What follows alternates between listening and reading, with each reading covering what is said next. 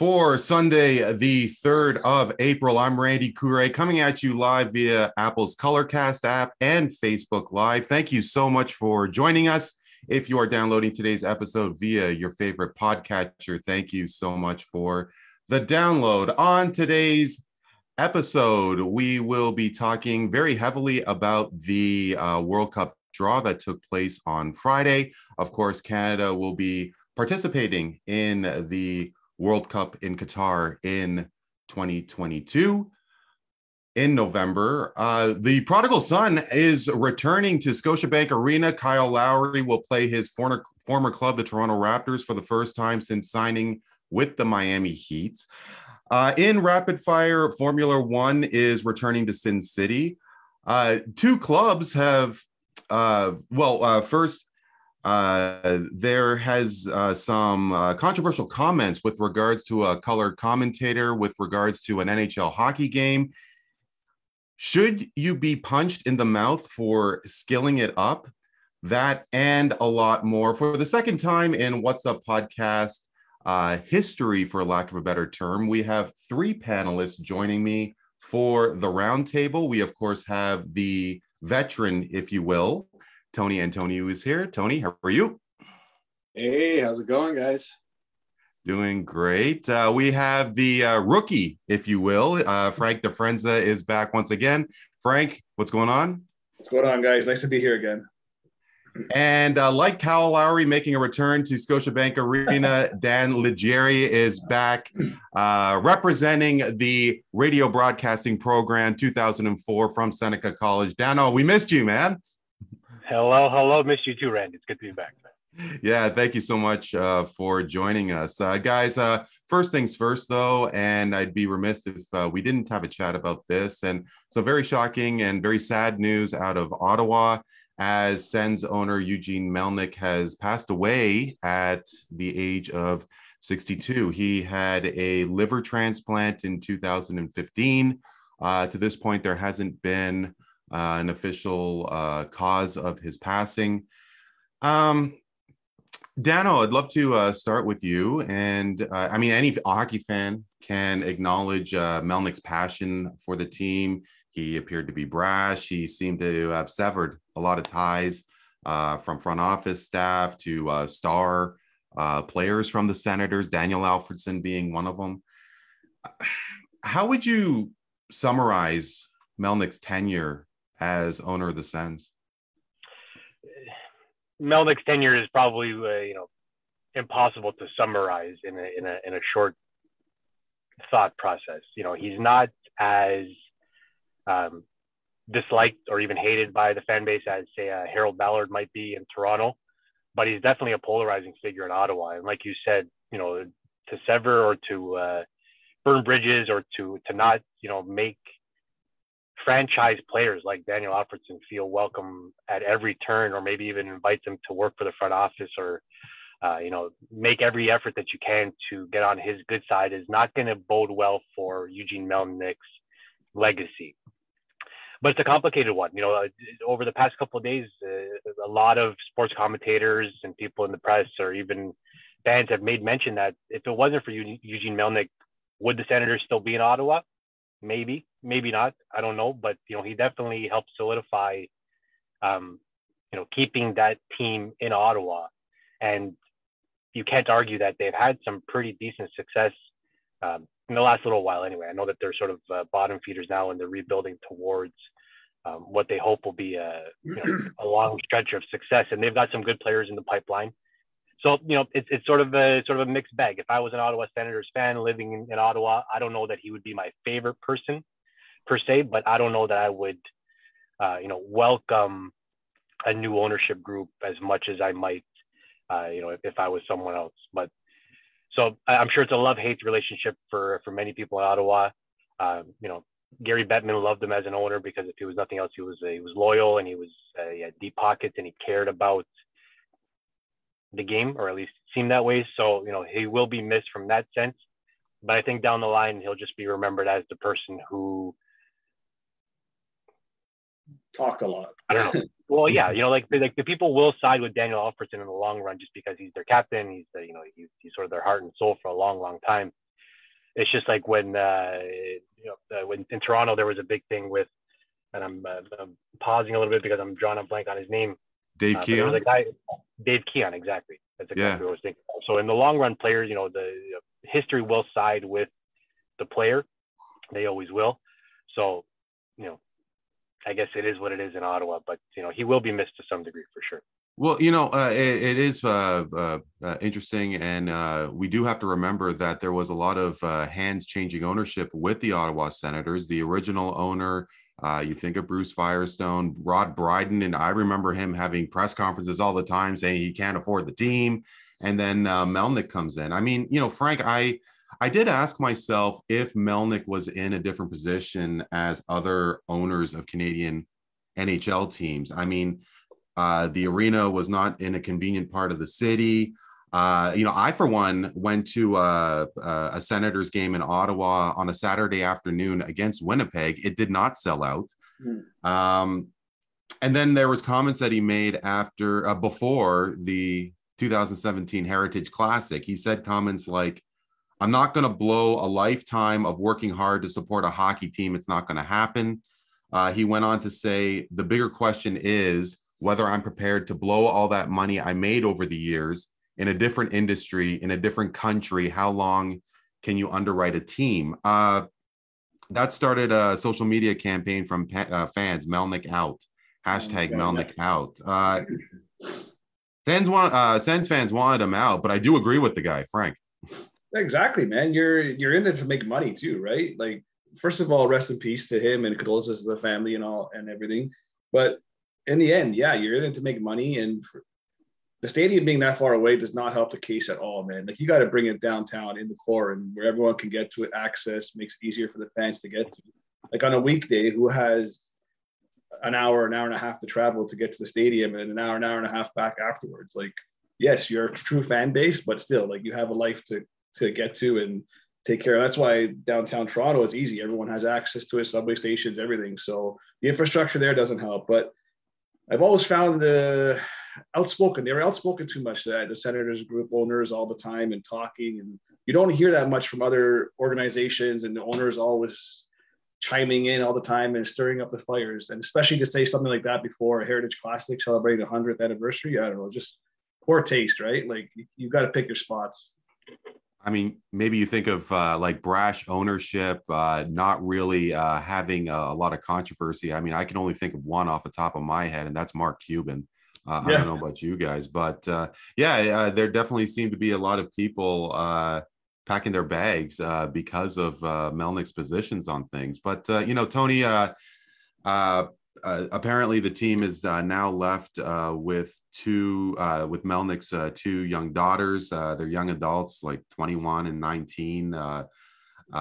Who knows what their intentions are with the team. But I mean, you take a look at a league perspective, and look, cynics, it's easy to say that the NHL and Gary Bettman, all they care about is money. He's licking his chops to get one team out of Canada, maybe move it to a place like Houston.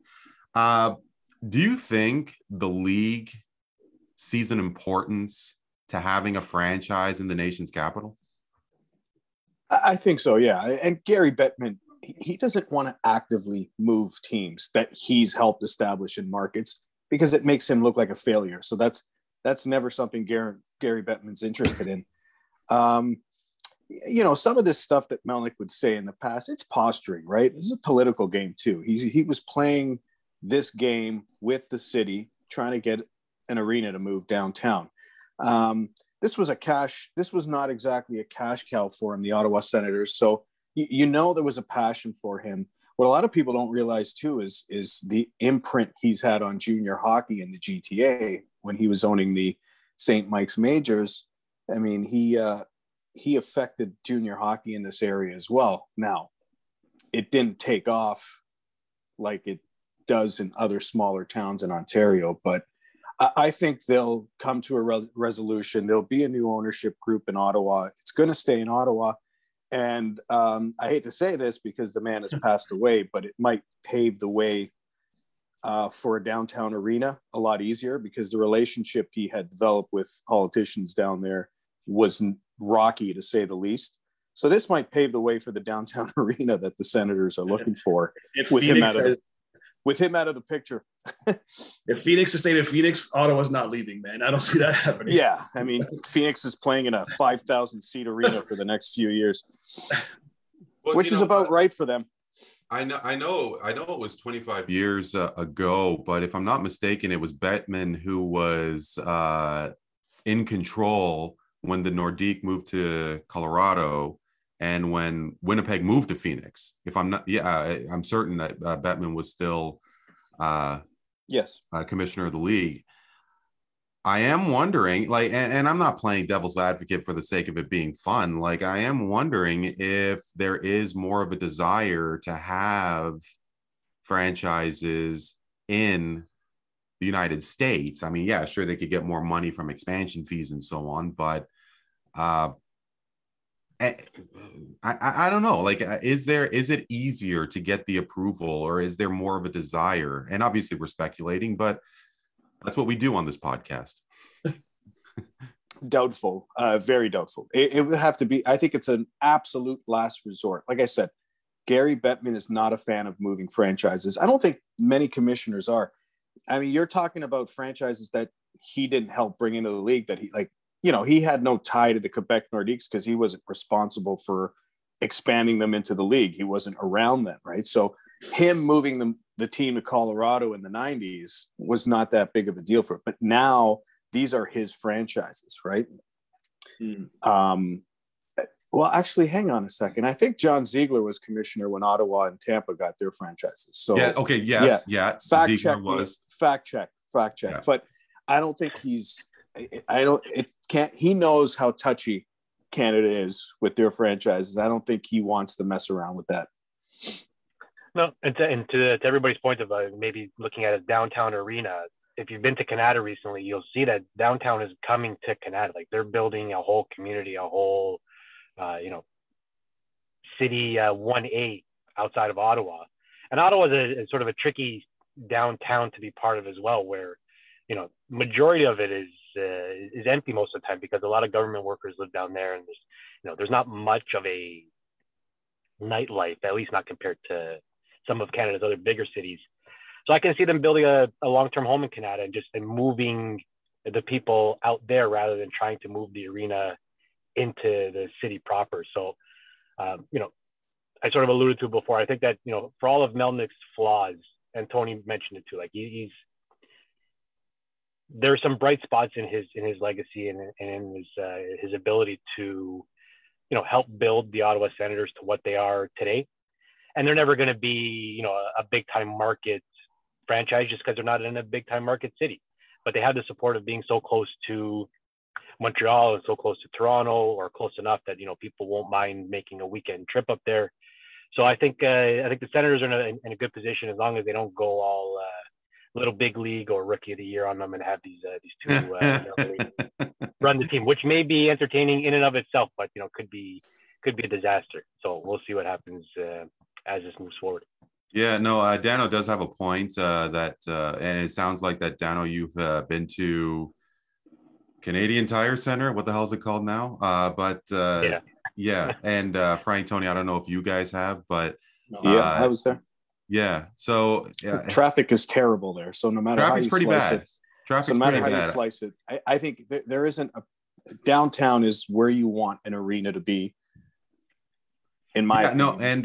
And to that, you have to think that there's a lot of value to having a downtown arena. I mean, could they build a like an entertainment district beyond the market in Ottawa? And not 100% sure where LeBreton Flats is to the downtown core, but it does seem like that there is a lot of desire to have that arena built closer to Parliament Hill. So.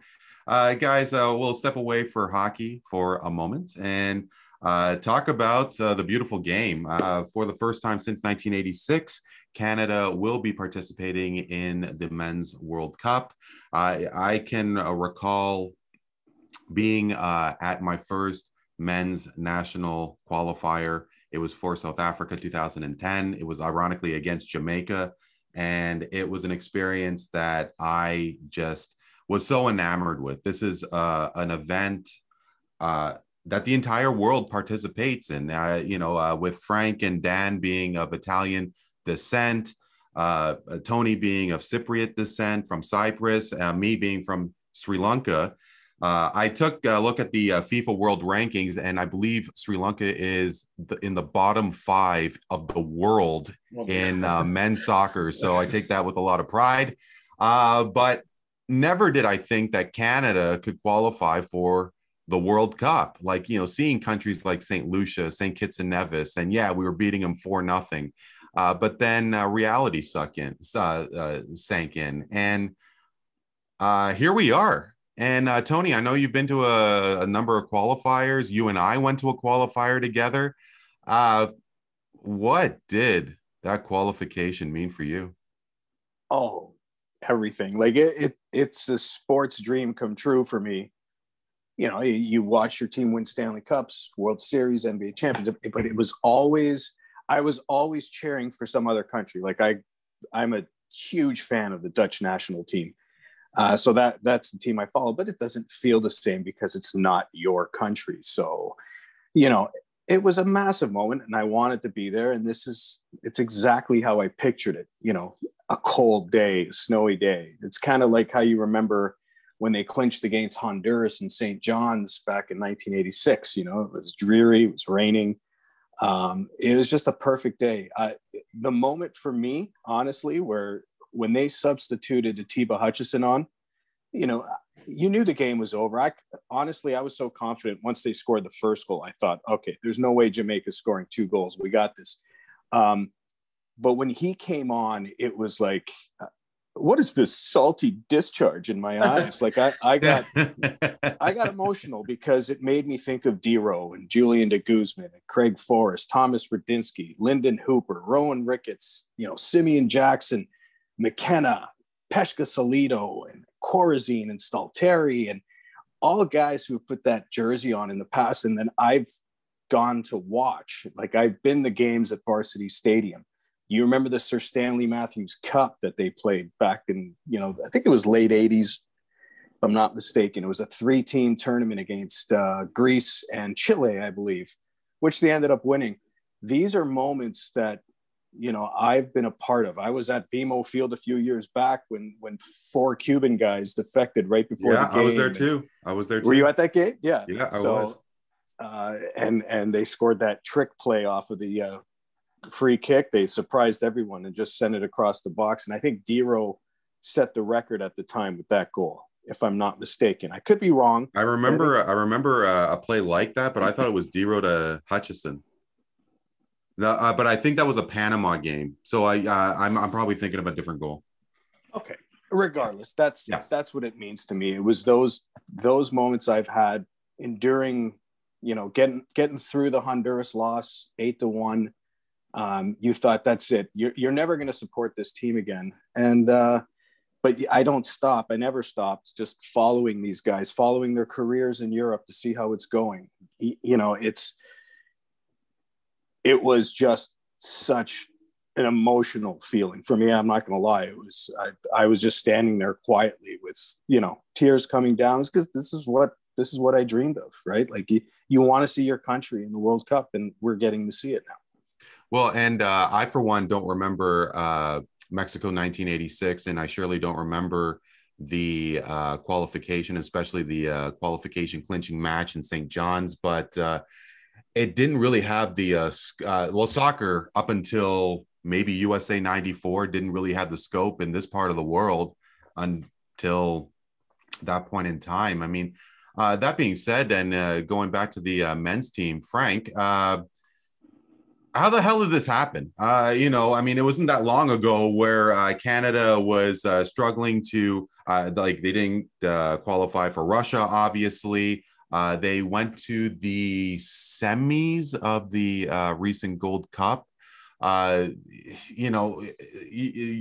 the growth of soccer is obviously so evident, but in your opinion, was it because MLS came to Canada in 2007, starting with TFC? You got to think that the women's team has inspired a lot of people, especially with Christine Sinclair being one of the best in the world.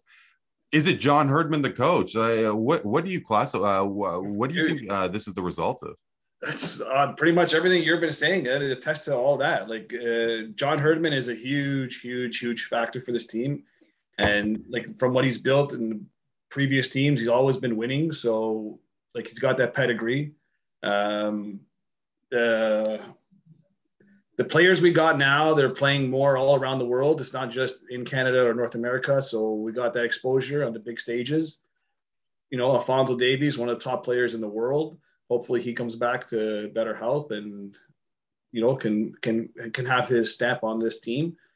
I just think it's a bunch of everything. But growing up, and we can all attest to this, growing up, soccer's always been prevalent, right? Like we've always grown up in soccer, playing soccer, and these young kids, it's no different for them. They grew up in the system. They grew up playing. The training got better, more exposure. Like you said, MLS, the Toronto being an MLS has helped them a lot and bringing more awareness to Canada and the players that are available here and the talent we got. Like we got our parents, everyone's from around the world, man. We got the talent here, but it's all come together now. And I think we have a legitimate team. Like, straight up, man. I don't know. Anything can happen. It's 90 minutes a game, man. Anything can happen. Well, I mean, you know, Frank, it's so ironic that you say that, you know, we all grew up playing soccer. Full disclosure, I didn't.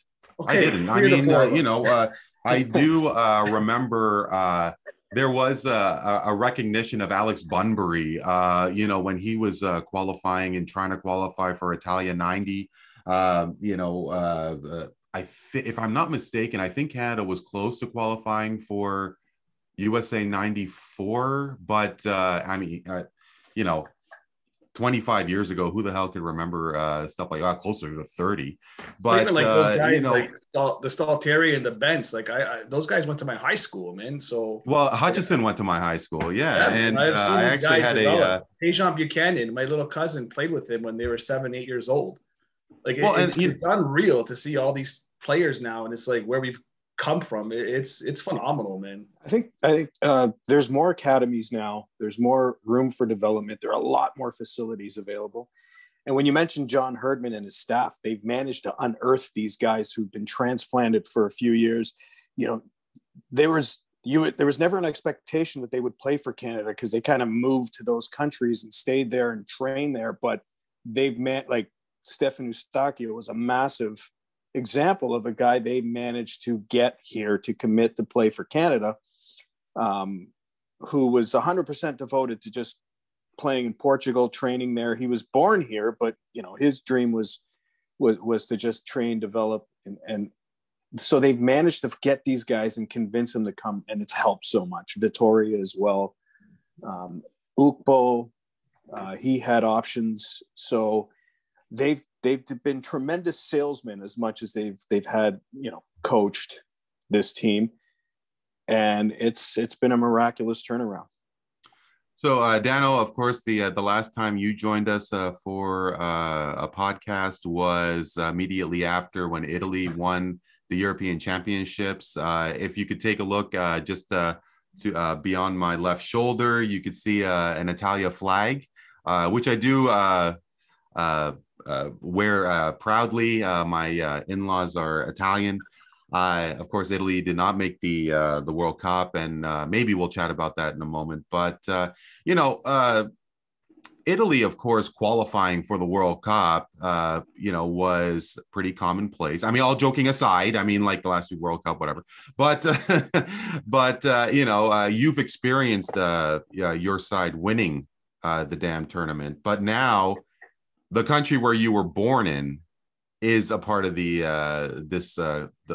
biggest tournament in the world. You know, how much different does Canada qualifying for the World Cup compare to your experiences following the Azzurri?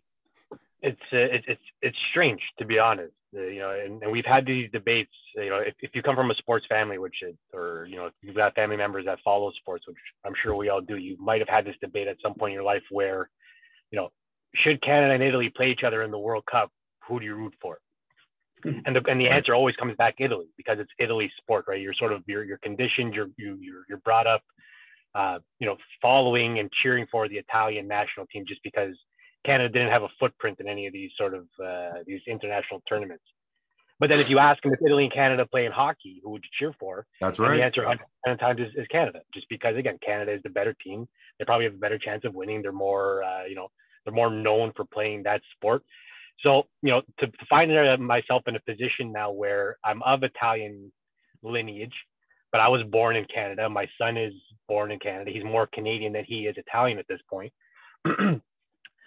So, to find ourselves in a position where we're approaching we're coming off of a European championship, for Christ's sake, and we can't even qualify. Italy doesn't even fucking qualify for this tournament. I still can't figure that out. Right. So, I used to always tease whether it was Portuguese or Brazilian people because they seemingly had this reversible flag come World Cup time where if Brazil got out, they could just unzip it and zip back up to Portugal. I didn't even think about that. Oh, do it, Dano. This is your chance. Let it all out. So now we've become those people, right? I feel like I'm just jumping Italian ship because they stink. They can't even beat fucking North Macedonia. Let it out, Canada's baby. qualified, right? But to the points that were made before, unless you've been a soccer diehard fan for years and years and years, and you know the names that Tony rhymed off, and honestly, I'm familiar with some of those names, but I don't know them intimately. It's hard to just say that. I don't know. I don't feel the same sort of passion for Canadian soccer than I do for Italian soccer, and maybe that's just because I spent so long, in houses where people don't speak English, and and come World Cup and Euro time, it was always such a big deal. And having seen them won both those big tournaments at an age where I can actually appreciate it and feel that emotion and join the celebrations, I can imagine. And sorry, I'm just gonna go sideways for a little bit. Please. My mother-in-law buys my son a soccer jersey for his birthday every year. Not one that's going to fit him now, but one that she thinks he'll appreciate, 10 or 15 or 20 years from now as a collectible. And every year she asks me which jersey to get. And normally I go with the person who wins the, I don't have a good European language inflection, wins the Ballon d'Or or the Ballon d'Or. Yeah. Okay. Gotcha. So normally, he's got a Modric jersey, he's got a Ronaldo jersey, he's got a Messi jersey, he's got an Mbappe jersey. But this year, trying to see the landscape for what's to come, we told her to get him an Alphonso Davies jersey because he's at that age now where he just turned 6. He's going to see Canada play in the World Cup for the first time, and for him it's normal. And then Canada's going to be in the next World Cup as well because we're co-hosts. So for him, Canada not being in the World Cup is more foreign than it is them being in the World Cup. So, I'll be able to latch onto his emotion connected to it because he doesn't know any different. And again, like I said, he's more Canadian than he is Italian. But it's strange right now. Like I honestly don't know how to feel. I'm super embarrassed and upset that Italy failed the way that they did, but I'm super proud and excited to see Canada play in this tournament. So, maybe my thoughts and emotions become more clear as we head into November, but right now it just feels strange. Well, and you bring up a good point, and I'm kind of interested if you guys could sort of fast forward 30, 40 years from now, maybe the three of you will be grandparents. And as you guys are born and raised in Canada, our parents' generation, that emphasis of our ethnicity will not be as prevalent as it is now, right? And I'm never, ever, ever going to say that North American soccer is going to trump soccer from Europe. But as leagues develop more, women's soccer leagues develop more in North America, the Canadian Premier League is, it's getting a little bit of traction. I'm looking forward to the season opener at York United when they play Halifax, I think.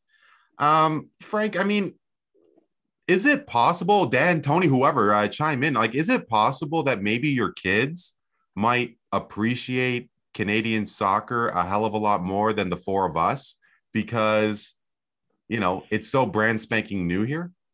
Well, like Dan was saying before, it's what you're brought into, right? Like you're brought into, I was always watching Italian soccer on Sunday mornings. You hear that song whenever a goal comes on, dun, dun, dun, dun, like you knew it was on, right? You know what I mean? Right then, like Yeah, that's what you heard every Sunday morning, every 10 minutes, you heard that go off. So it's just what you're born and bred into. And I grew up watching Italy soccer. So that's all I knew. I didn't even know English soccer. I didn't know Spanish soccer. I didn't know, it was just the Serie A, right? So, but my kids now watching me and like, watching me last against the game against Jamaica, watching that so intently. And like, I'm like, after the game, even after the game, I'm like, stop, like quiet guys, just keep quiet and just watch this right now. When the drumming, when you seen, you know, hold on, the crowd, like keep quiet crowd, and just everyone getting ready to do that. And it's like, I'm like, just, this is the best part of the game. It's not even the game. I'm like, this is what I want to see. Right.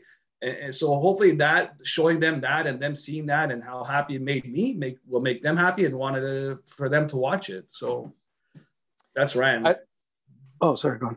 Go I don't know how much my girls will get into sports and stuff, but I've taken them to a TFC game, and you know, admittedly, and it's partly my fault, they haven't been steeped into the tradition that I grew up in. Right, I grew up speaking Greek, never learning like Greek. They haven't been steeped into it. Yeah. You know, my mom tries. My mom speaks Greek to them, but I don't. So you're right. They're going to be ingrained in the Canadian. Like they watch me go to TFC games. I've taken to them. So they might grow up, and if they're into sports, they'll be more TFC than they will say Manchester United or, you know, Juventus or, right. Like it's based on what we watch. And I think they will be more into Canada and Canadian soccer if they choose to follow sports. I think it's 100% the case, because I think as we get older, you know, when our kids has kids, we're probably going to lose more and more of our culture if you're not on it, if you're not teaching them.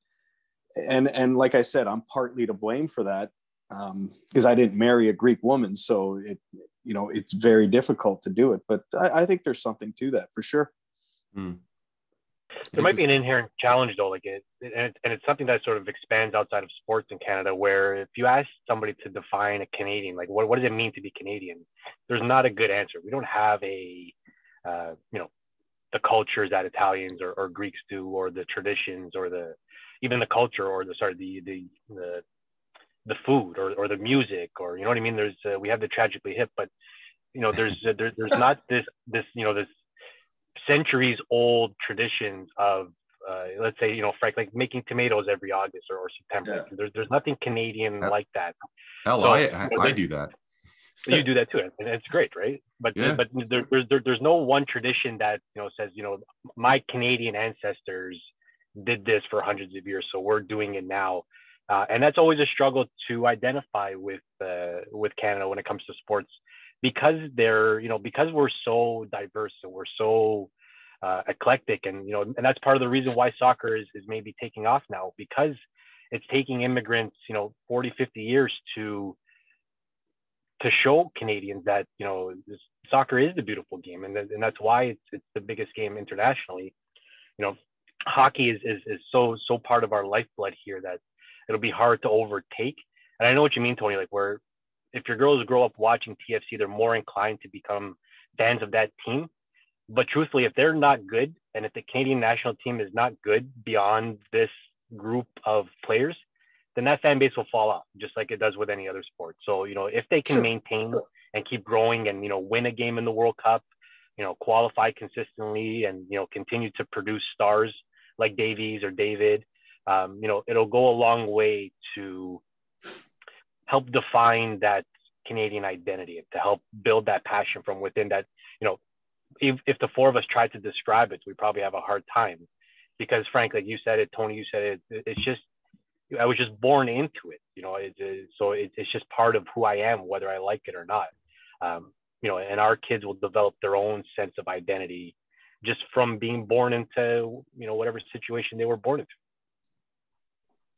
Yeah. And I mean, I guess the reality is that Canada just has such a different identity than, you know, 60, 75 years ago, right? I mean, like our parents, my father came to this country in 1969, my mother in 78, whenever your parents came to this country. My father-in-law came here in 55.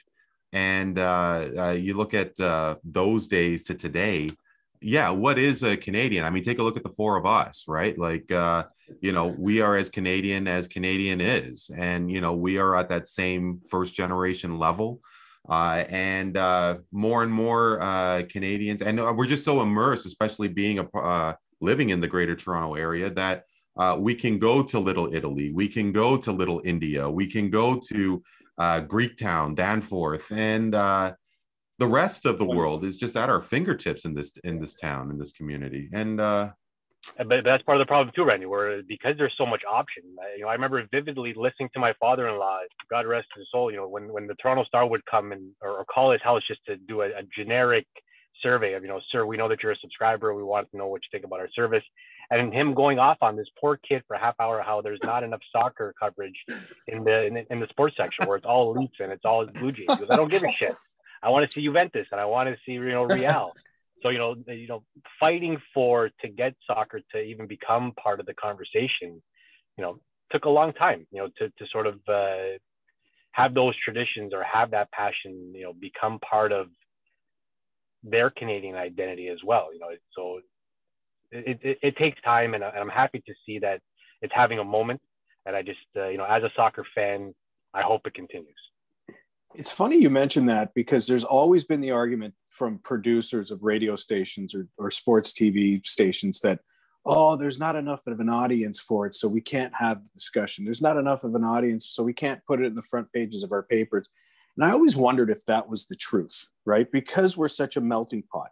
And again, you talk about Canada and what do they see us at? I think the image of the polite, nice Canadian, I think it's real. I think it exists. I think they look at us like, this melting pot of inclusion and freedom, despite what, the narrative is that we're a garbage heap of a country these days. But I think that image, I think that image is there and it's real. But I also think what you've added as Canadians, and we've had, the attitude of the Canadian soccer team is kind of going to help that, is that there's a bit of a swagger to us too. We're not sorry for being in the spot. It's not just about hockey. I hope the basketball program gets there, eventually as well. But we're seeing it all around the world slowly but surely. So you got to create a mindset. I think that's what John Herdman's helped with too. Do not underestimate the amount of belief that he has instilled into this group. A lot of it is so much up here, and they're starting to believe it when they're going to Honduras, when they're going to Panama, when they're going El Salvador. They're not defeated before they step on the field anymore. But anyway, I got off holding them. Sorry, Tony. I think we have an audience for this stuff if you just keep it on your programs. Have a half-hour session in the midday show talking about soccer, and I think people will listen to it, want to listen to it. Back to what you're saying about Herdman. What I heard him say the other day is, this is the team that has brought us to Qatar, but doesn't mean that's a team that's going to be in Qatar. Oh, so for be sure. on your toes, be ready, because things can happen, things can change. So a next player up, and just that mentality is awesome. It's a way of keeping the players not content and understand. Oh, yeah. We could see Petrasso and Roddy in Qatar. Mm-hmm. Make no mistake about it. If these guys continue to improve and get better, he's not going to shy away from bringing them on the team.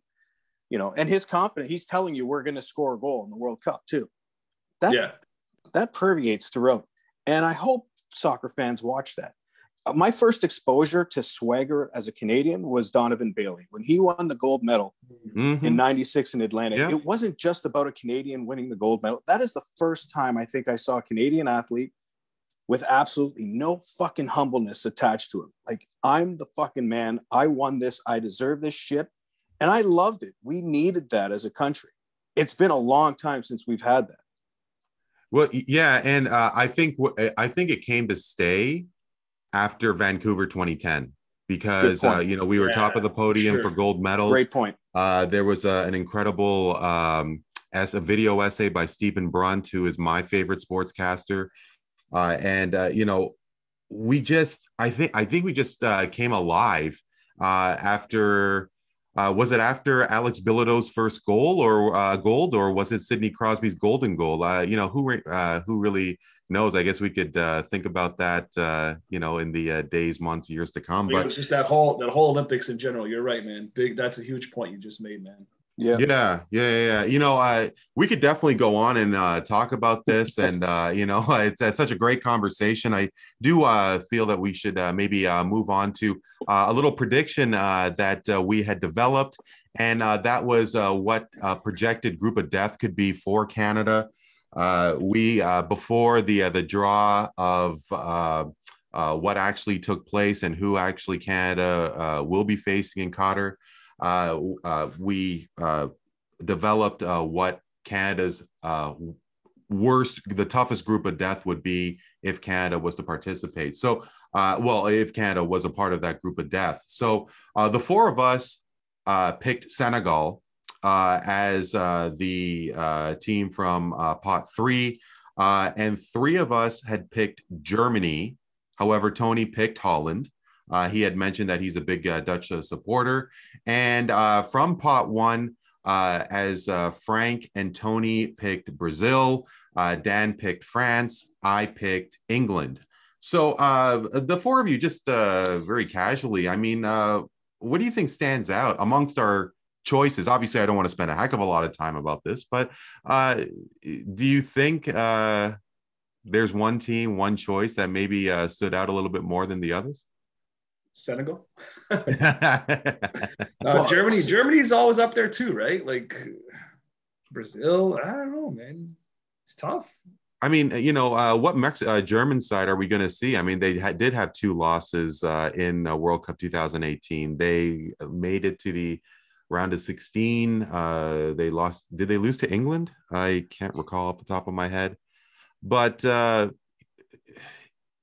what kind of England are we going to see? Like, is it possible that maybe they could recapture what they were close to having in Euro 2020, which was in fact in 21?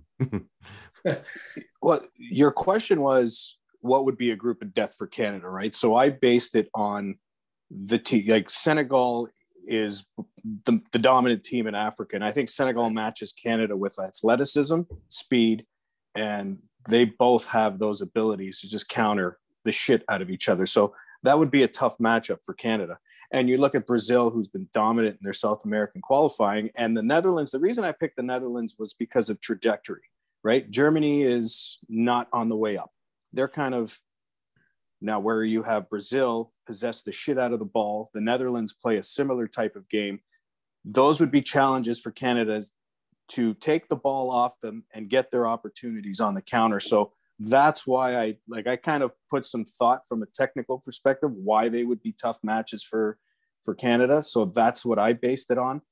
I don't know what you're going to get with England. Some people tell you England's, the most talented English team since '66. I think they have a lot of players that fail in big moments. So I'm not as convinced with the English team.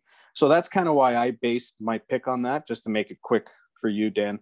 Sorry, Randy, because you told me to be quick. That's what. No. I mean, like that's a figurative sense. Whatever. I mean, it was a host, and I want to do what you're asking us to do. Oh, stop it! You're making me. You're making me blush. But I guess in the end, as the draw had come and gone, and we'll get right into that Canada has drawn with Belgium, Croatia, and Morocco.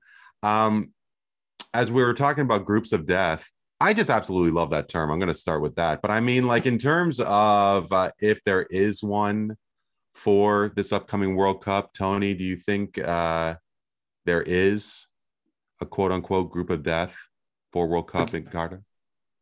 Again, I studied it. I looked at it closely. The closest thing I came to, and again, I wouldn't call it a group of death, but Group H with Portugal, Ghana, Uruguay, and Korea Republic. And you expect Portugal to get through, but those 3 teams, I think, are so close, tight, that it's going to be a battle. And I think Portugal's capable of losing to, like, being upset. We've seen it before. So there's capability for an upset.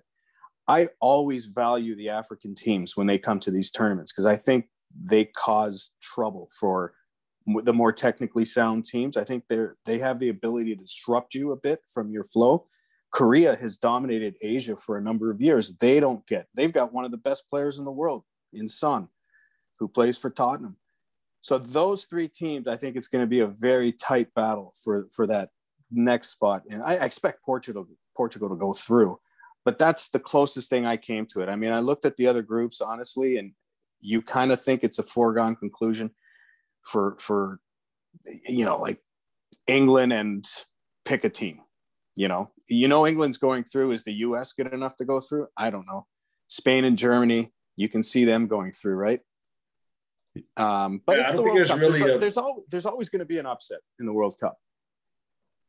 Yeah, but I don't think there's like really an actual prevalent group of death. Usually there is. Usually, like you see one, you're like, oh yeah, that's definitely it. But I don't see one this World Cup. I just don't. It's funny because I immediately thought that Group E was the group of death. After the two pots had finished, I mean, Spain and then Germany were in Group E. Then Japan was picked, and the out of pot four would be the winner of Costa Rica and New Zealand. You're thinking that Costa Rica would defeat New Zealand, but who knows? Dan, is there one team one group that you think might be the toughest of them all? Dan doesn't care. No. There's no Italy. Really. Truthfully, from a Canadian standpoint, our draw couldn't have been much worse than it turned out to be. So if you're Canada, you look at your group as maybe the group of death, because getting past Belgium and Croatia is going to be it's going to be really, really, really tough. And then the other groups, you guys kind of alluded to it, where the group with Spain and Germany in it, but then outside of that, you expect those two teams to go through. So there isn't a group where all four teams have, a legitimate chance of getting through. So I think they're pretty balanced, which should create for a lot of great round robin games. But short answer, no, I don't think that there is a quote unquote group of death this time around. Well, it's also because there's more nations. Sorry, Randy, right? Yeah. Like if it was still a 24-team tournament, you were guaranteed to get 3 UEFA teams in some of those groups, right? So if you have 3 UEFA teams and then you get,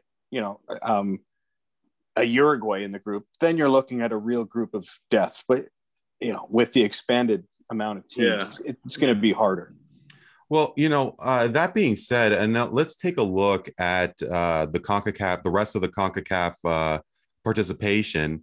You have USA in a group with England, Iran, and the winner of Ukraine, Scotland versus Wales. So, I mean, there's 3 possibilities there. Mexico's in a group with Argentina, Saudi Arabia, and Poland. And then the mentioned Group E. Canada's Belgium is ranks 2 in the world. Croatia made it to the World Cup final.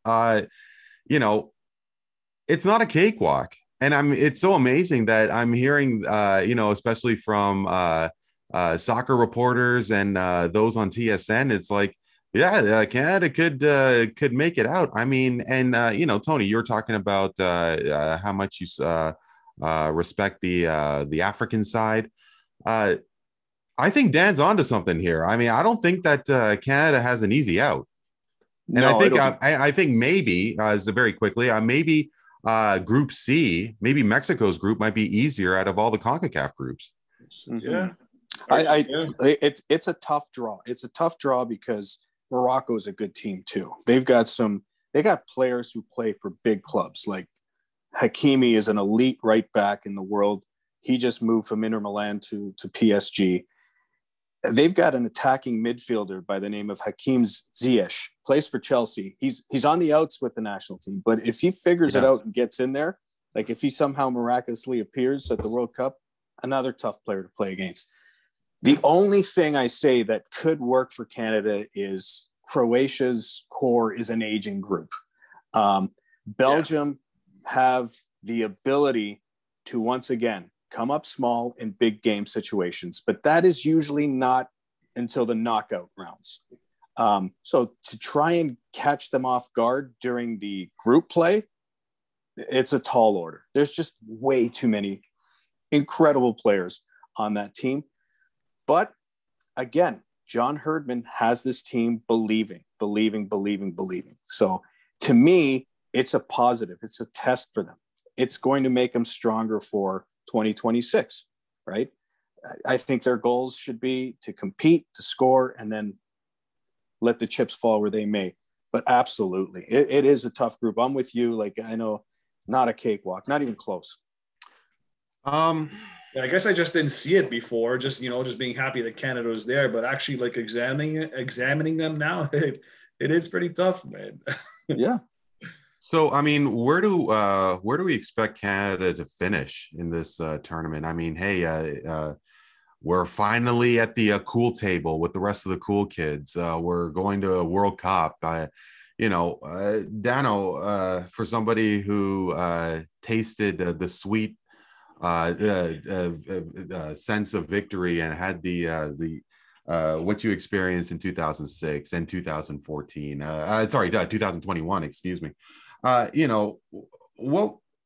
What level of satisfaction would you have for Canada's performance for this tournament? Truthfully, if they score a few goals, I think it'd be great. 2006 and 2021, when Italy won World Cup, Euro Cup, they weren't supposed to win those tournaments. So Frank said it before, where you got to play the game. I like this Canadian team. A lot of their success is going to be measured on or based on if Alphonso Davies comes back and starts playing the way that he can play. If Jonathan David can, continue his magical skill set that he's exhibiting in the French league. But I'm a PSG fan outside of international soccer, and this is a team on paper. Tony, you mentioned Hakimi, where they're supposed to walk over everybody. They've got arguably one of the greatest front lines ever assembled in soccer. Matched with a goalie that was supposed to be the next coming of Christ, who after winning the Euro can't win a game now. So anything can happen. But by the way, as an AC Milan fan, I'm glad that worked out the way it did, because I love the goalie we have now. And that's why Milan didn't want to give him $10 million a year. That's right. Go on. Sorry. I get it. But you know what I mean? Like, so, I think objectively, even the most hardcore of Canadian soccer fans, if they put up a good fight, they don't get steamrolled like they did in '86, where they don't score a goal and they just sort of fade out into obscurity. If they put up a fight, maybe draw a game, or if Davies or David or somebody else scores a highlight reel goal, it's just another building block to keep the momentum going with this team. It's like we talked about before. You're in a good position now. You've put in a lot of hard work to get to the point where you are now, whether it's recruiting players or training them or building a system or a culture or an atmosphere, and you can't take your foot off the gas now. You have to almost, you don't have expectations of winning this tournament. So if you get out of the group, then you far exceeded what anybody thought you might do, and then you build on that for 2026, where you go in wanting to take that next step, where you want to win it, where you want to exactly. So it's great that they're there, but we can't just rest on our laurels and say, okay, let's just go there and run around for whatever 90 minutes times 3 is. I'm not a mathematician, but we would just want to see some level of some sort of semblance that we belong in that tournament, and I think that'll go a long way in the minds of Canadian fans. Well, so sorry to cut you off there, Dan, but because we are live on Apple's Colorcast app, I actually do have a comment from somebody who is listening to our show, and it's from so this is the first time we're actually getting a comment on What's Up the Sports podcast. So so it's a handle, and it's a smooth milk. Here. Look at it. I'm going at the scene like this is the happiest.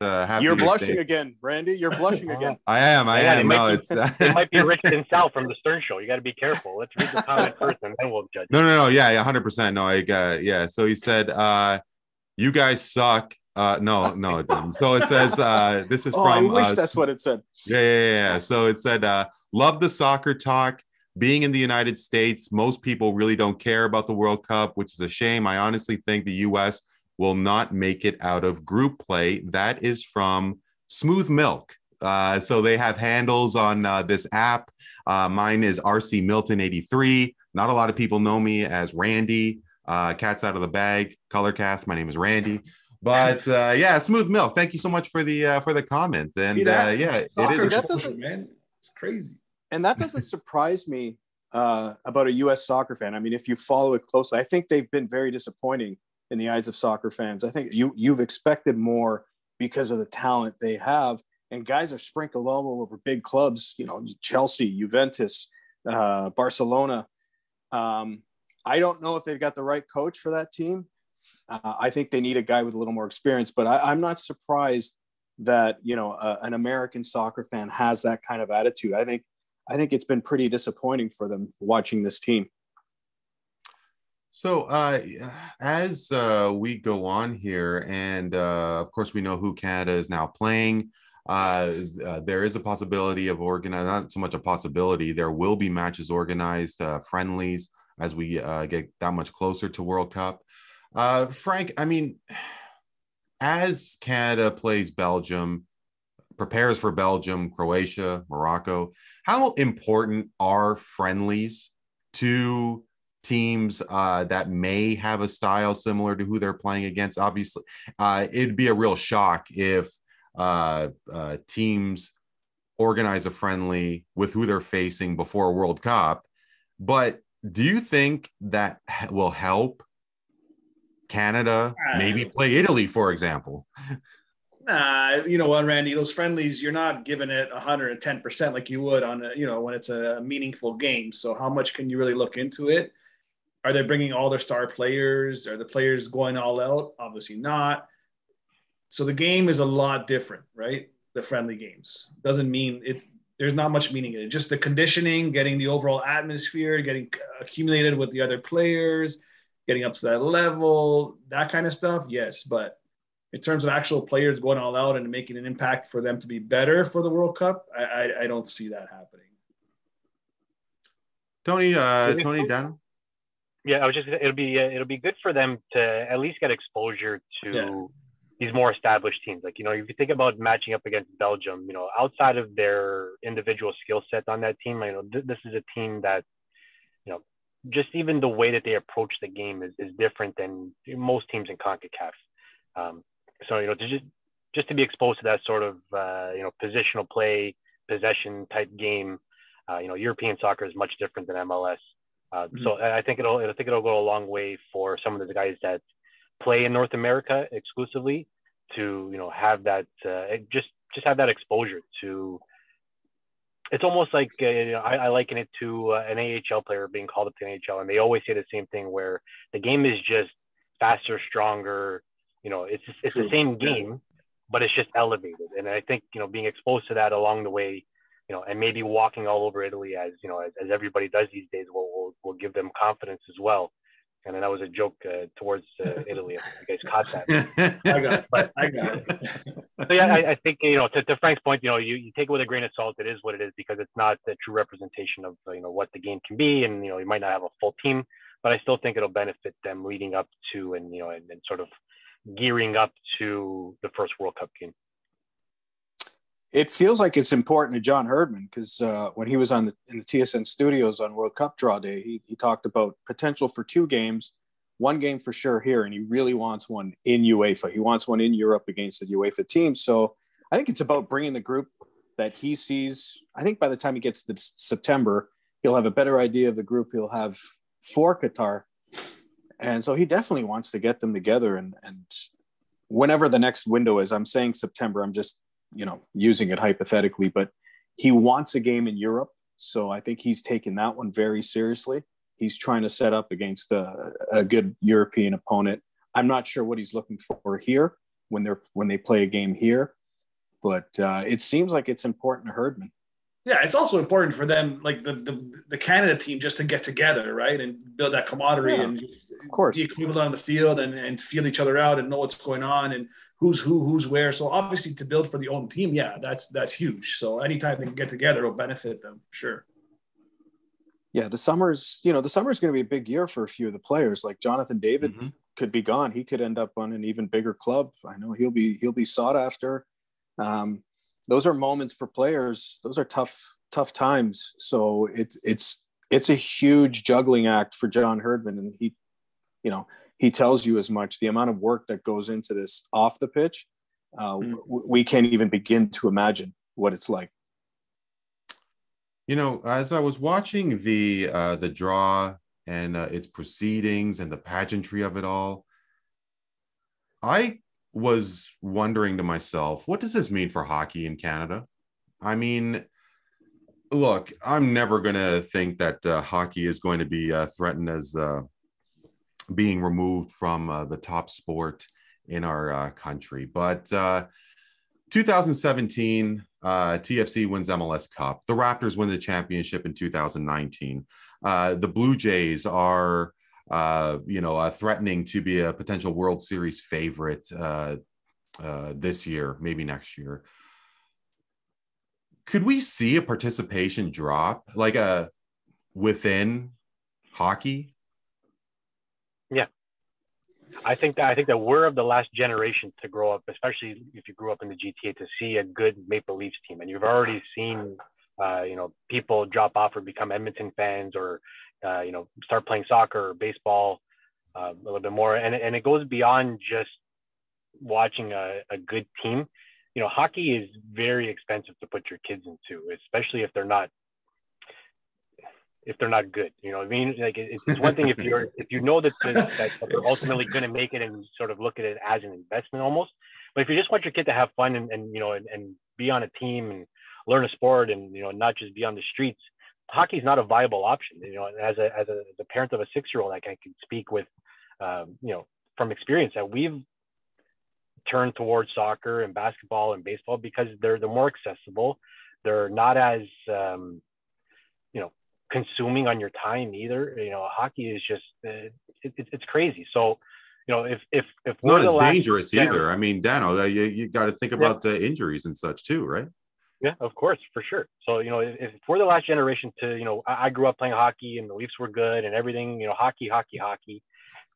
We might know in 20-30 years if hockey is still going to remain as top sport, and everything always changes. So I'm not convinced that it's always going to be hockey in Canada, but it'll take a long while for it to be unseated as number one. Should things keep going the way that they're going, where even looking at it as music, we haven't had one international super group for a long time, just because accessibility to music is much different than it was when we were growing up. And it's the same with sports. So, you can watch a soccer game more easily now online than you could 20 years ago because it wasn't on TLN, as Frank said. If it wasn't on Sunday morning on TLN, you weren't watching it. So, you have exposure to this stuff, and the more kids get involved with it, we may see a generational switch in what the popular sport is in Canada. I always use this as the gauge for me because my nephew's mid-20s now. He's a 94 born. So I always see him and his group of friends, good dudes, makes me feel young when I hang out with them sometimes. They're all into soccer. They don't know shit about hockey. If they weren't in fantasy leagues, they're all soccer. My nephew is a coach. He coaches, he's got his, licenses up to a certain point with his buddies. So they coach East York soccer. They're all into soccer, all of them. That's all they know. That's all they do. So I see that as the gauge to where we're probably going to. I've used the Tim Lywicki reference, what he said a few years back when he was running MLSE, that don't be surprised that based on demographics that you see this shift 20 years down the road where basketball will be bigger than hockey. I mean, I'll believe it when I see it. It's still doubts, but when you have a World Cup of soccer, the most watched sporting event in the world, and your country's in it, it's such a big deal because hockey doesn't have that. Like, I don't take the World Cup of hockey seriously because it's on every, 12 years, 13 years, depending on when they feel like putting it on, they're going to put it on. But Tony, they also have a world championship every year in Europe, and it's during the Stanley Cup playoffs. It's not best on best, right? No, it's not. So it's It's huge in Europe and wherever who's ever hosting it, but it's not the same thing. It doesn't compare, right? The Olympics, right. Yes, the Olympics are a different story. But again, sometimes did you even pay attention to the Olympics this year? No, right? Sometimes the NHLers go, sometimes they don't. When they don't go, we don't give a shit. So and like I said, this World Cup is a joke, in my opinion, when you're not consistently having it every 4 years. World Cup of hockey. If you want to legitimize the thing, keep it consistent. When's the next one? In 2026? At least they're getting rid of the Team Europe and North America bullshit and having real countries playing it. So that should be good. Yeah. But yeah, I'm with Dan. I think Dan's 100% on the whole pricing thing. I couldn't afford to put my kids in hockey. Yeah.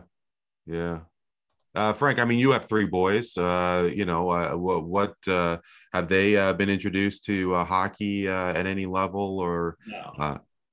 Well, the pandemic definitely stopped things, right? So when it happened, my oldest now is 9. So he was 6.5, 7 when this whole started. So obviously 6.5, 7 is when you start bringing them into the sports. And I was ready to throw them into soccer. First thing is soccer, right? That's just the first thing was soccer. And that didn't happen. Hockey, they haven't gravitated towards yet. So who knows? Maybe that is because it's not prevalent anymore as it used to be. When I got into hockey, I think I was 8, 9 years old, in terms of watching hockey. Playing hockey, my parents never enrolled us. I learned how to skate on my own, right? On the ponds outside with the construction areas. That's where we learned how to play hockey. That's how it was back then. But Tony, Dan is saying, to bring them now, it's expensive. You got the training, you got the 6 a.m. practices and the equipment, and they want to be a goalie, which I am in ball hockey. And who knows if they want to be like me, even the goalie equipment, it's expensive, right? I don't know if I'd be able to do it. So, but no, they haven't gravitated towards it. And if they want to, okay, I'll, take it up with them. But so far they haven't, which is good for my pocket. And we do have an interesting take on tennis. Tennis they're into. Yeah, right? Hey, I mean, look tennis at is growing too, man. Yeah, absolutely. I mean, hey, could Canada win a medal the next Olympics for basketball? And Canada's been a mainstay in terms of women's soccer forever. So it would be interesting to see. And we're going to talk a little hockey in our rapid fire segment in a few minutes. But guys, look, the perceived greatest Raptor of all time is returning to Scotiabank Arena. Kyle Lowry's Miami Heat will be playing the Raptors. The first time Lowry will be playing in Toronto after signing with Miami before the start of the season. Tony, in terms of all the major pro sports when it comes to our city of Toronto, where does Kyle Lowry rank amongst the greatest to don a Toronto jersey? I think he's capable of making the top 10. When you talk about overall talent, there's been a lot more, but in terms of bulldog effort, actually staying with the team for a long time, which is not something we've been used to as Raptor fans, longevity. So that's a huge factor, and ultimately winning the championship. I think he belongs in the top 10. It took a while to get there. I mean, he didn't come in with the greatest attitude, and it wasn't always the rosiest of relationships between him and the organization. But they wouldn't have won the championship if Kawhi Leonard wasn't a Raptor. I mean, let's be real here. But Kyle was a big part of it.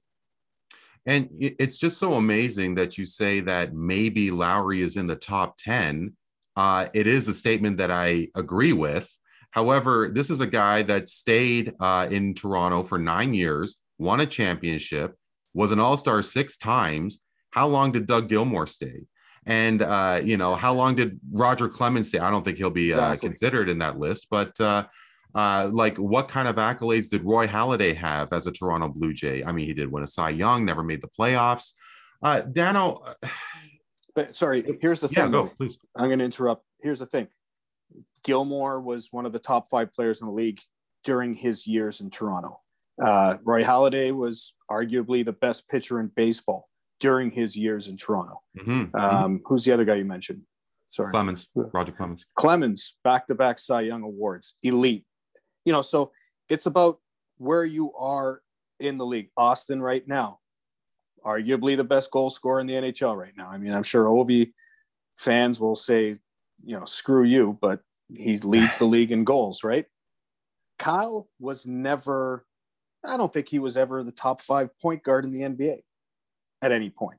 Am I wrong? Like, someone correct me if I am. I don't think so. Top 5? I don't know. I mean, and I don't know. I mean, being a 6-time All-Star was sorry, Frank, go ahead. Frank. It's just the way he played and the way he just gave 150%, not even 110%, which everyone usually says. Like, he gave that extra, right? Like, he would go in that lane, take that charge, no matter who that player was, just to get the foul. Like, put it all on the line for the team. He put the team in front of everything, and it paid off in the end, man. He's a grappler. He did it. He did it during All-Star games. I mean, exactly. But Dano, Dano, during that time as Kyle was part of the Raptors, how much of a draw was he specifically? When people had Raptor tickets during Vince Carter's reign, they wanted to see Vince Carter. They wanted to see Kawhi Leonard. When visiting teams come into Scotiabank Air Canada Center, they wanted to see LeBron James, Connor McDavid. They wanted to see Mike Trout, for the Jays. David Beckham when he was a part of the Galaxy playing Toronto FC. However, like Frank and maybe Tony was saying, that Kyle Lowry, he was a lunch bucket guy. He got his hands dirty. He drew the fouls, which, Toronto fans seem to love. Yeah, I don't know where that comes from, to be honest. We love these guys that aren't necessarily the most skilled, and the way that we treated, or the way that we remember Matt Sundin might be representative of that. Yeah, and I agree with Tony. Lowry is sort of he's an interesting one because he was never, tops in his spot. He was never, regarded as a superstar in the league, an all-star for sure, but he's not on Kevin Durant's level of superstardom. But people love him, and it's the same thing. This city's experience with the Tuckers and Ty Domies, Tiger Williams. So I don't know. It'll be interesting to see. And a lot of the names that you guys talked about before. I hope this doesn't take us too far off course, but those were all white males. So, him being a black man, I don't know what that does to his standing or the way that people viewed him, or, if he became, if he elevated himself to must-see TV in Toronto. Definitely loved and appreciated for his hustle and his effort. But I don't know. It'll be interesting to see. Tonight will be. I'm sure he'll get a huge ovation tonight. Sure. But down the road, is there a statue of Kyle Lowry coming? Probably not. I do think so. I think so. Unless I think if they put together what the Leafs have, which is Legends Row. Yeah. I think you put it in that. But if you're putting a standalone stat, and it was funny, they were having this argument on Overdrive. Yeah, which was hilarious. I was, because Jeff O'Neill was just pissed at Hayes for being so stingy when it comes to when it comes to statue building. But so I kind of agreed with, hey, if you're going to do a Legends Road type thing, then you can. But a standalone, I don't see it, and I don't agree with the race thing really, Dan, because I think if Kawhi Leonard chose to stay here and see the rest of his career out as a Raptor, I think if Vince. See, the difference between Lowry and those other guys is that he wanted to stay. Everybody else wanted to leave, so we'll never know. I mean, can you imagine if Vince Carter finished his career as a Raptor? You don't think he would be regarded as one of the top 2 athletes in the history of our city? Look how we look. We still look at Jose Bautista in this tremendous regard. I would imagine you're putting him in a top 5 category. I just think it was it's a Toronto thing. Wendell Clark wanted to stay. He loved being in Toronto. Darcy Tucker was the same way. Ultimately, the difference was that our superstars, the elite guys that we had here, none of them wanted to stay. So we'll never know, right? Yeah. And they just happen to be black. I don't know if that's a connection or not, but we didn't get a chance to enjoy them for their entire careers or for a huge portion of it. I mean, we did Vince, but Vince's departure was based on him demanding to get out. Yes. And whether you like to admit it or not, he quit on the team until he got the trade he was looking for. So and it hurt more because Vince was our guy. And it hurt. Yeah, absolutely. I think if Kyle's was, I think if Kyle was one of the elite point guards in the league, if he was in a Chris Paul category, for sure, absolutely, he'd go down as one of our greatest athletes. Well, I am going to say right now that I think top 3, one of them would be Pinball Clemens. Are you being sarcastic or? No, I'm not. I mean, this is a guy, and it depends on who's a part of this poll. But if maybe if you're north of our age, he's a recognizable name. Yeah, it's obviously. Listen, you could put Sebastian Javenko. You should, right? The dominance he had. And if you're going to talk Pinball Clemens based on the league he was playing in, then we have to put Sebastian Javenko in the same category, Josie Altidore, because these guys were absolutely dominant in that sport. I put Joe Carter in there. I put Bautista in there. Joe Carter. And you got to put Robbie in there. Yeah. Oh, yeah.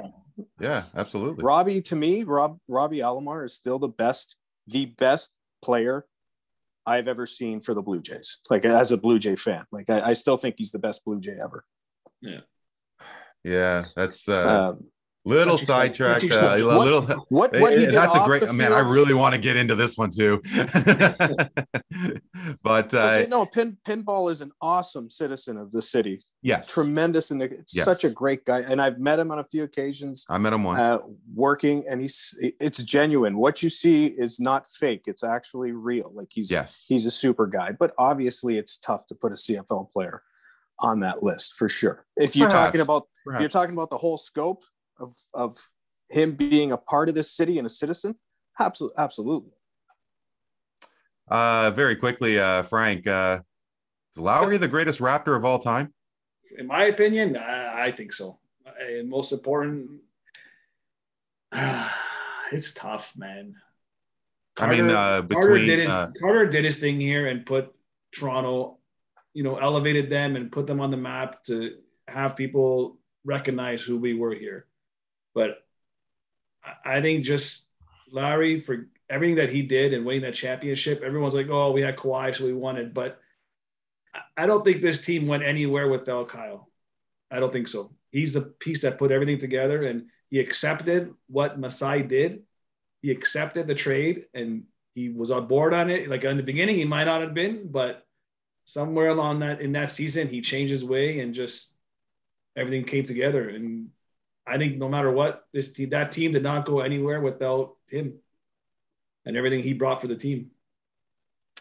And actually, guys, lo and behold, we have another comment from Smooth Milk, and he says that where was that comment? I lost it. That Vince Carter definitely would be. Kyle would be a second, I believe.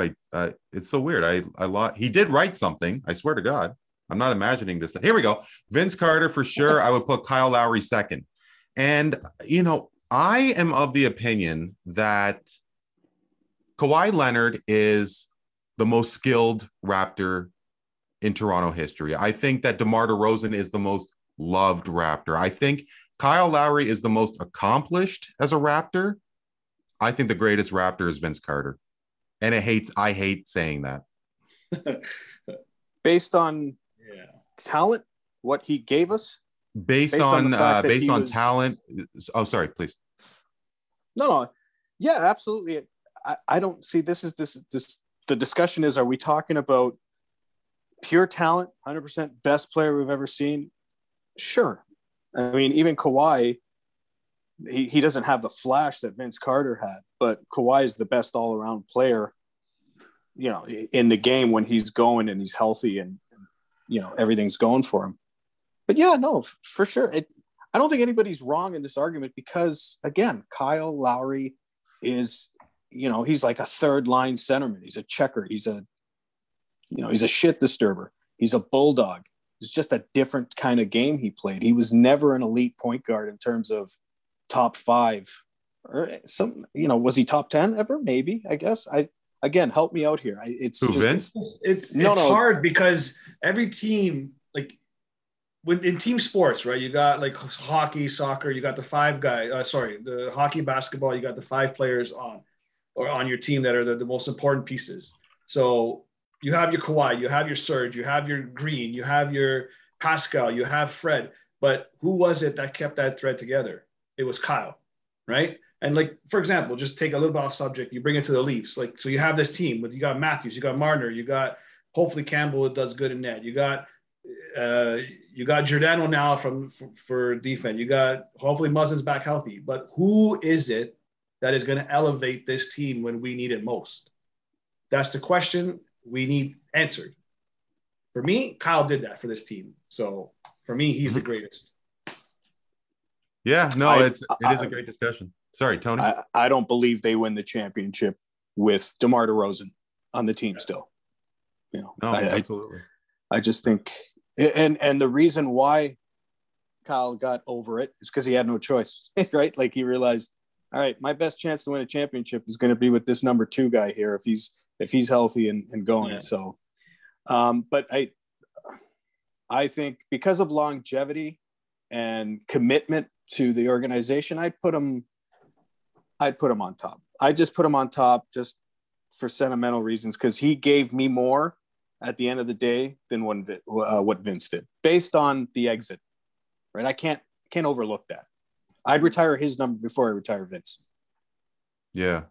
Well, I guess the only reason why you would retire Vince's is because of chronological order, the fact that Vince is now retired and that he's been. But in terms of what Kyle Lowry had officially brought to the organization, especially that championship, meant is such a great deal. So as we are doing this podcast, Dan has been in a parking lot as his son was taking part in a class. Dan does have to get going, but Dano, really great to see and talk to you again. Hope you and yours are doing great, and really hope we could hook up again soon for another episode. Yeah, for sure. Thanks for having me, Randy. Sorry I can't stick around to talk about how much of an idiot Tyson Nash is. Yeah, we're going to get to that in a moment for sure. Bye, Dan. You guys have fun with that. See you guys. Thank you. All right, cheers. That being said, we will go to our rapid fire segment. It is big deal or no big deal, no big deal. Tony Antoniou and Frank de Frenza are with me, and shout out to Dan for bringing this to my attention as Tyson Nash is a former NHLer who is now doing color commentary for the Arizona Coyotes. So the Coyotes were playing the Anaheim Ducks, and Coyotes veteran Jay Beagle took it upon himself to cross-check Trevor Zegras in a 5-0 as the Coyotes were down 5-0. Tyson Nash's comments was due to the fact that Zegras has a great level of skill apparently, and should be expecting to get that kind of treatment if you are apparently showing up the other team. His Nash's comments specifically, that's the problem with these young players. You want to embarrass guys, you want to skill it up, you have to be prepared to get punched in the mouth. Tony, you had mentioned that you had a discussion about this with a friend of yours the day before. Is this a big deal or no big deal? Well, it's only a big deal because it's such a stupid, idiotic, archaic comment from a guy who had no skill. I mean, congratulations, you got in the league, but you wouldn't understand what it was like to have what Trevor Zegras has. And this hockey culture thing, I mean, I'm an old school guy too, but I'm also a believer in, hey, we gotta go with the times here as well. there are a lot of skilled players in this league. And I think moves like that are awesome. And if you can do it, and if you have the balls to do it, you shouldn't have to answer for it with a fight, or a teammate shouldn't have to have his face just completely mangled because the hockey culture says you can't do that. Like, I mean, thank God Don Cherry is no longer working, because I would love to see what he had to say about it. And I'm sure John Tortorella will have something to say about it. I mean, God forbid skilled players display their skills in the game. This wouldn't happen in the NBA. This wouldn't happen in football. They're doing everything they can to protect the quarterback. They protect the stars. This is the only league, and it's not because of JB, it's because of the hockey culture. And I don't know how it's going to change. I don't know when it's going to change. But when you think about what we talked about in the previous segment, where the demographic is going, where we're following sports more. That's part of the reason why younger generation will look at this and say, what the hell? Like, wait a second, I can't watch a skilled player be skilled. Some guy might beat the shit out of him because he made a great play. Mm-hmm. Yeah, I think I'm going to watch basketball where I could watch, Trae Young be Trae Young and Ja Morant be Ja Morant without getting hacked. Yeah. Right? I agree with you. Actually, before you comment, Frank, I remember watching, however, Inside the NBA, and when the Lakers visited Cleveland to face the Cavs, LeBron James had an incredible dunk over his former teammate, current friend, Kevin Love. Yeah. Shaquille O'Neal's comments were, this is LeBron James's return to Cleveland. If I was Kevin Love, and I'm paraphrasing, if I was Kevin Love, I would let him get the lane and have the dunk.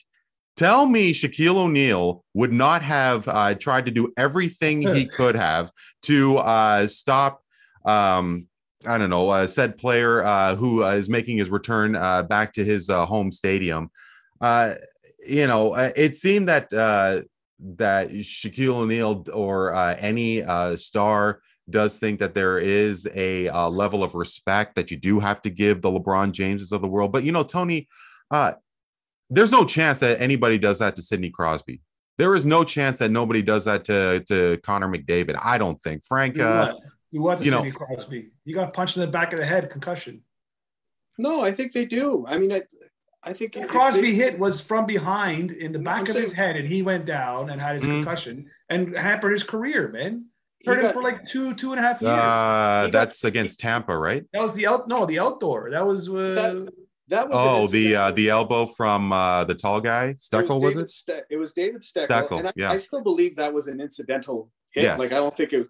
But there was a sequence during one of their playoff series against the Blue Jackets where Callahan, who he's had a feud with throughout their careers, cross-checked him on the ice twice in the back of the head, just you can see it, the back of the neck.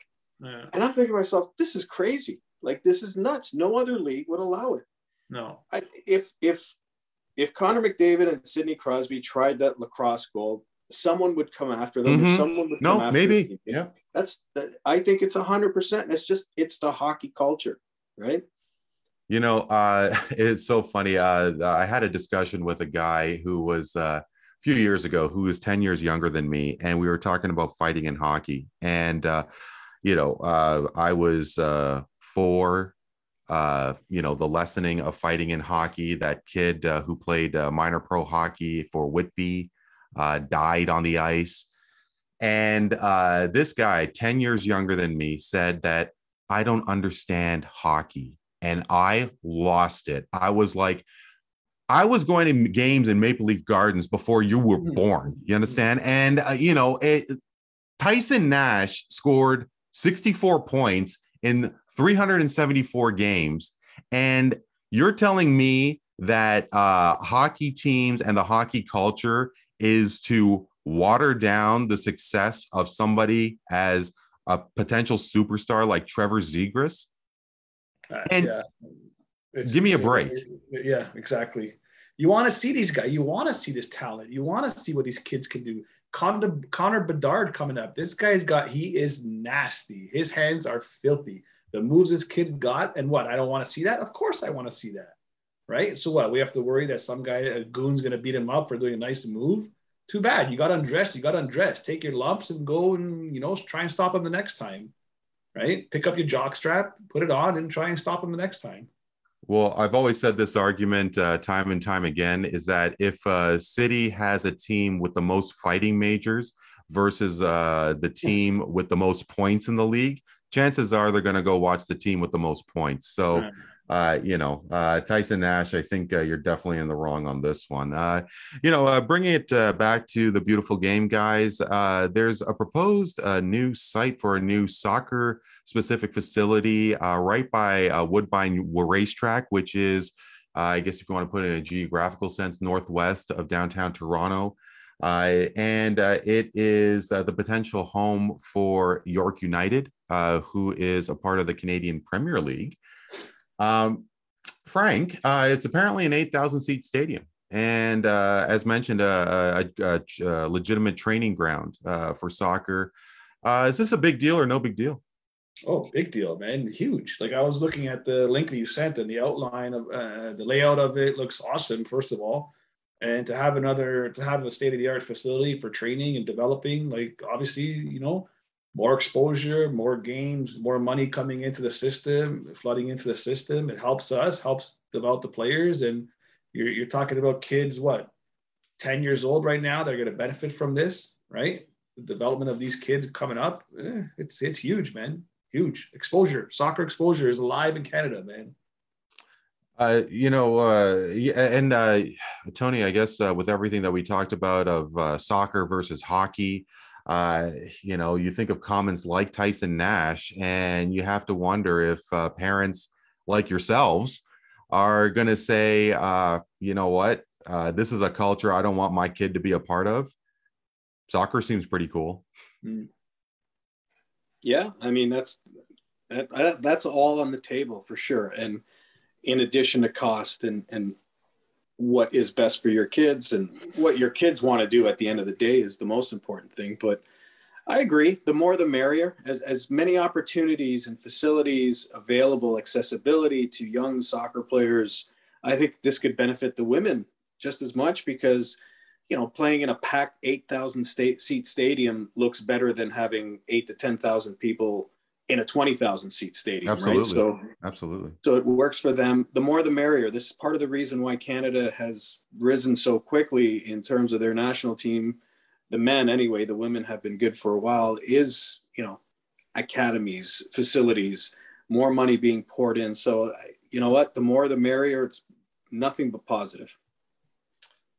And finally, guys, Formula One has announced a stop in Las Vegas, Nevada. It's going to go to Sin City for the first time in, I believe, 40 years. And part of the track will be the famous Las Vegas Strip. There was a Netflix series. I, for one, haven't watched it. Apparently, it was quite intriguing. And Formula One will be making its way to Las Vegas. Tony, is this a big deal or no big deal? Well, you've picked the wrong guy to ask a Formula One question to. I'll tell you that because I don't watch a second of it. But Vegas, I know how huge F1 is. I understand that. The only thing I know about F1 is that when it's in Montreal, when it was in Montreal, a few friends visited Montreal during those F1 events. They were good times. So that's all I know about it. But Vegas F1 sounds good. Frank? I'm all for it, man. Everything's bigger in Vegas, better in Vegas. I like you look at these tracks around the world and how cool they are. And, being on the strip is awesome and the lights and it looks cool. So I'm all for it. Not a huge Formula One guy, but getting into it a bit. So I'm looking forward to seeing that one. So listen, guys, our big fan Smooth Milk did actually ask us a couple of questions. They're asking us professionals, us analysts. I don't know how you want to determine three scrubs like us, but he did want to know what our thoughts are in terms of Edmonton and Calgary for the Stanley Cup and for making the playoffs. Smooth Milk wants to know, what do we think of the Oilers and the Flames? Are they going to have a successful run in the playoffs? I think they have a chance because the West is way weaker than the East. But I mean, Calgary's been the dominant team in the league pretty much wire to wire. They got off to a little slow start, but they're one of the best teams in the league. But I think there's a real chance for Calgary for sure. Edmonton, why not?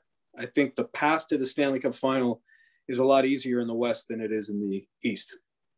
I'd agree with Tony. I just don't think that Edmonton's goaltending will bring them to that next level. They might get around maybe, but I don't see them going to conference finals or the Stanley Cup finals without different goalies than Koskinen or Smith. So.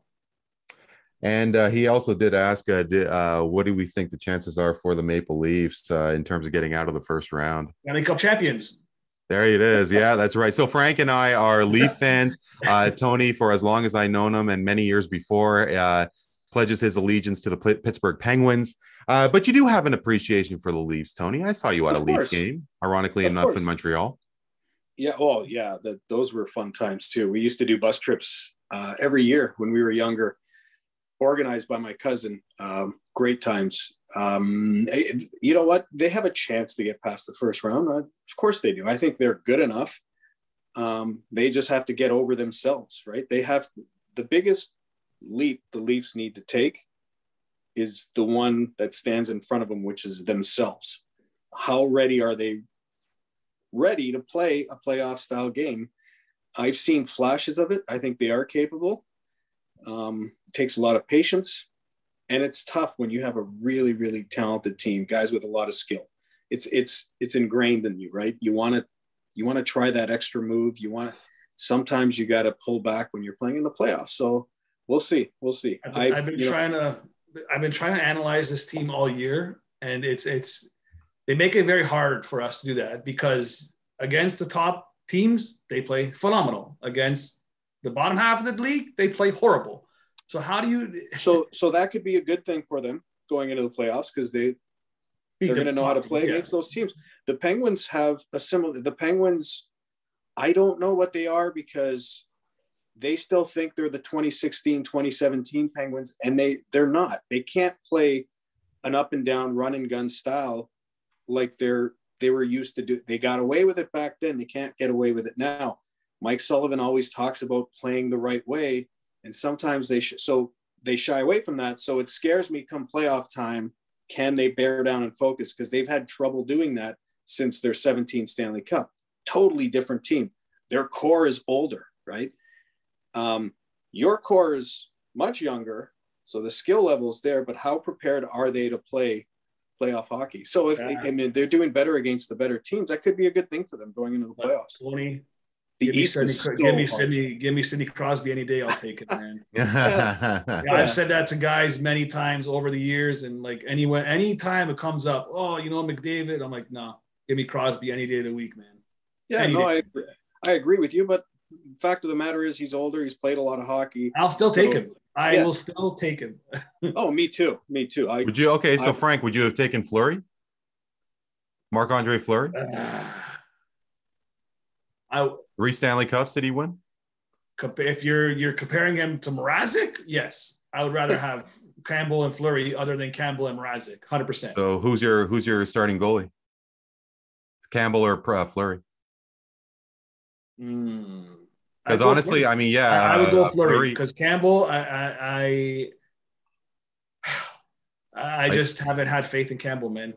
I think that Fleury definitely has the resume. He wasn't that long ago where he took the Vegas Golden Knights to the final. Well, I guess it was it 17? So maybe it was 5 years ago. So Father Time is catching up, but does Jack Campbell have what it takes to lead? We'll find out. To the first past the first round. Yeah, we'll definitely find out for sure. I have one question for you guys. Since you guys were both at a soccer game when they qualified, how was that drum? Like, how did that feel when the whole stadium just stopped and that happened? Tony, you want to? You know what? The drum thing is cool. I was never a fan of the stealing the Iceland chant, so I never take part in that. I don't do that. My moment for me, like I said, when Atiba came on as a substitute, I looked at his career and how underappreciated he's been his whole career, like not talked about. 39 years old and being a part of the team that makes the World Cup when a lot of guys he played with in the past didn't get to experience that. That was my moment. That was when I was like, oh my God, this is crazy. It's happening. But yeah, I mean, the drum part and Jonathan Osorio seem to go hand in hand. We were used to hearing it during MLS Cup final too when they won. So that wasn't as big a deal for me as that substitution and, of course, the final whistle. Yeah, and actually, I echo Tony's sentiments with regards to the Viking clap from Iceland. I don't participate in it because I think that we it's a ripped ripoff, it off. Right? Yeah, it's a ripoff. Yeah. I mean, it's not. I don't know what the historical significance is, but I don't like doing it. I've been to a ton of national matches at BMO Field, like from St. Kitts and Nevis, like I said, St. Kitts and Nevis and St. Lucia, Cuba, Panama, a couple times. I went to pretty much all of the qualifiers that were in Toronto and Hamilton. Those days in early, like 2009 and what I guess it was 2013, 2012, like that was not a raucous Canadian crowd. It was raucous, but I mean, it was a bunch of new Canadians and first generation Canadians who are cheering for their where their roots came from. Yeah. And it's the only bad component to how beautiful the diversity is in our city and country. I mean, I'll take all of the diversity that we have rather than having a 100% unanimous Canadian sports crowd. So what makes it so special here, right? Like, absolutely. Absolutely. But you can see when there's something to cheer for, there's 100%. If there's something to cheer for, which is what we have now, you're going to see it. Like it was the most pro-Canadian crowd we've seen in Toronto ever. But there was a reason for it because that was a World Cup qualifying clinching game opportunity for them. I think Soccer Canada did a good job on how they sold tickets too. I mean, you had to be part of the red and white club. I paid the $50 membership just to ensure that I get my first crack at it. I mean, the Voyageurs on Facebook, they were going after people who were putting them on sale. Yeah. Just out of fear that they would end up getting snatched up by the opposing country and stuff like that. So, I mean, everybody made sure that we had a pro-Canadian crowd that day. It's so funny, Tony, because I was at the Cavaliers game at Scotiabank that night when Canada played Costa Rica. And there was a guy who's a season seat holder that was sitting behind me. And I had my Alphonso Davies jersey underneath my Raptors jersey. And no word of a lie because I'm a loser like that. But, this guy was like so disappointed and so pissed that he wasn't able to get tickets for Sunday's game against Jamaica. And I said straight up, I'm glad how they did it because there was a lot of people, the two of us, people of the Voyageurs supporter group who invested a lot of money in tickets for the qualifiers for Russia, for Brazil, for South Africa. And Frank, for your original question there, it was just a culmination of all of the opinions, in this country, of all of the influence coming from other parts of the world, in my opinion, that all of the immigration and everything that have taken place from Europe, from South America. There's a lot of South Asian kids who play soccer as well because it was that much affordable, and you're seeing it now. And take a look at this squad. I mean, you have Haitian representation with Jonathan David. You have Trinidadian representation with Atiba Hutchison. Liberian Ghanaian representation with Alphonso Davies. Ecuador from Jonathan Osorio. And that's what this team is about. And, it's beautiful to see. And, I'm, as my father-in-law and my in-laws are Italian, as much as I cheer for the Italian side, like my country is now in the World Cup. You know, for the first time in my cognitive Our life, country, like, country. yeah, but I'm talking about me. But but I mean, I don't remember World Cup '86, and the fact that Canada is a part of this, the most incredible tournament in the world, it's everything.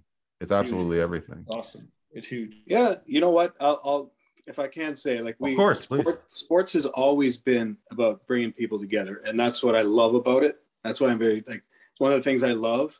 We live in a time now where we have, you know, between politics and media, there's always an attempt to divide people. They're setting narratives to divide people all the time, and that's why I hate when politics gets into sports. I mean, it's unavoidable, but I hate when it does it, because at the end of the day, in its purest form, what happens Sunday afternoon is a bunch of people, like Randy said, different diversity, different culture. I took one of my coworkers with me who's a staunch Jamaican supporter. Every time we're sitting at lunch at work, that's all she talks about is how great Jamaica is. And we always tease each other. And I told her, you know what? I'm going to bring you to the game. You could wear whatever the hell you want, but be prepared to get chirped at the end of the game because you're not winning.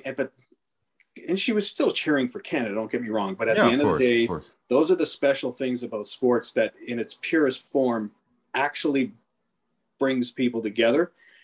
And I love that feeling. It's a great feeling. Yeah, for sure. So, guys, this has been an absolute blast. Probably one of the longer episodes that we have done. It's especially when with the topics that we covered, it's there's no three better people to have than yourselves. Shout out to Dan for doing an hour and a half in a parking lot. It's not really the warmest day out there. But to you, Tony, Frank, as always, the pleasure is mine. Let's do it again soon. Okay. Good. Yeah, man. Thank you. Our pleasure. Take care. All right. For Tony Antoniou, Frank Frenza, Dan Leggieri, who I'm sure is on his way home after picking up his kid from gymnastics class. I'm Randy Kure. This is What's Up the Sports Podcast. Shout out to the Abatsy Project, Mike Abatzidis, for the great track, Oh, What a Night, which you could find as you are listening to this podcast via your favorite podcast catcher. Hope you're doing well. Hope you're keeping safe. And we will talk to you next time.